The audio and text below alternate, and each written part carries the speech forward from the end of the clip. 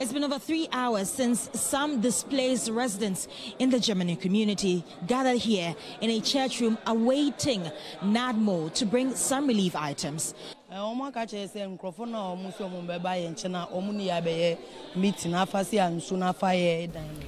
We've been asked to go home because the NADMO officials cannot make it today.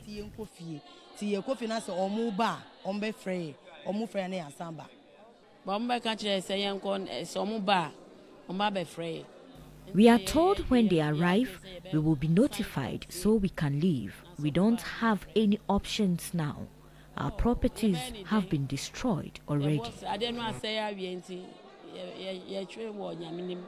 We were not angry in any way, but the situation in which we are now, we need to work hard to settle some things. So when we hear that they are coming for some help, we all ran here to come, but they were not able to come.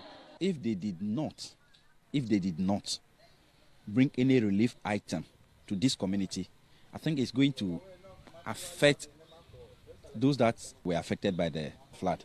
You see, when this water is overflowing, revenue collectors are still coming, taking their revenues.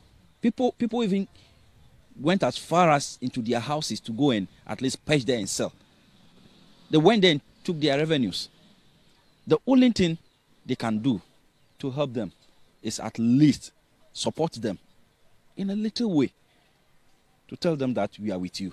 Now, they've been told that NADMO is not coming here anytime soon, and these angry residents have decided to disperse.